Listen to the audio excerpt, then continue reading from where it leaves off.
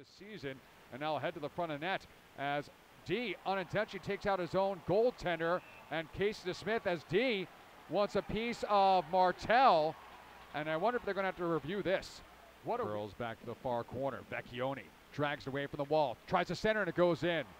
Off a stick into the net, a power play goal, and safe to say that the balances are point of showing love for one another. And now here we go. It's going to be Tenorti, and who is that? That's Tyrell Goulbourne.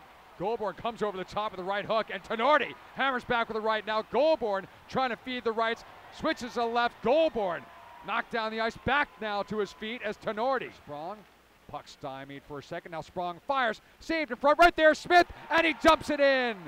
Just as Mike Vecchione was coming out of the penalty box, the Penguins score, and the lead cut down. Little swatted up here for Sprong. Sprong was escaped by O'Neill, now waits, holds, Sprong still has it in front, and a tap shot goes wide, stuffed in by Quinney, and he scores! Gage Quinney ties things up on a slow developing play. Penguins exit their own end. Brennan collects for the Phantoms. Now Goulbourne on the breakaway pass, tries to fire in front, and a shot goes off a skate and in.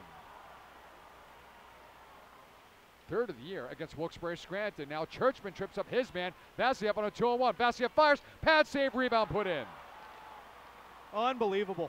And Kevin Churchman is livid right now because he had a chance to put the puck in the Phantom zone and it went right off of the linesman's skate. Just strange circumstances leading to goals.